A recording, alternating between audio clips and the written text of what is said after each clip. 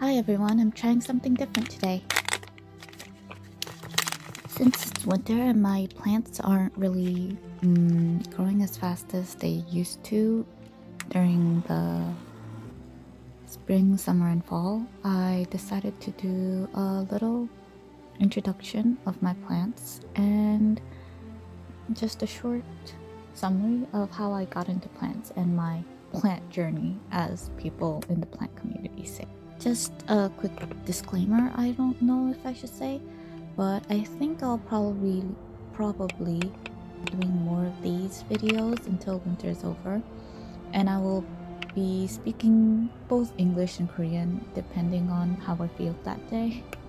So have a cup of coffee while watching this short video.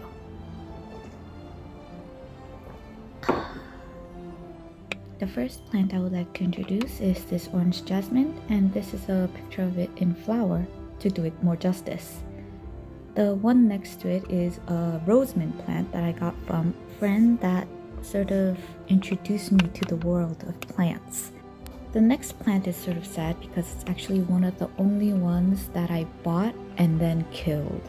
It is my eucalyptus plant, and I don't know why it died.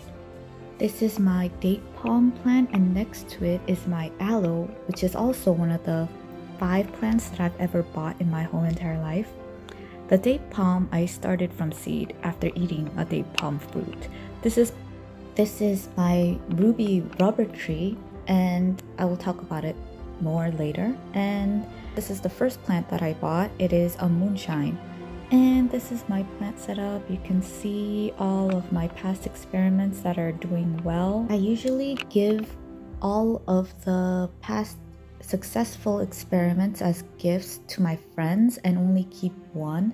This is a jade plant that I got as a gift. Great aunt, and you can see I am propagating a bunch of its leaves.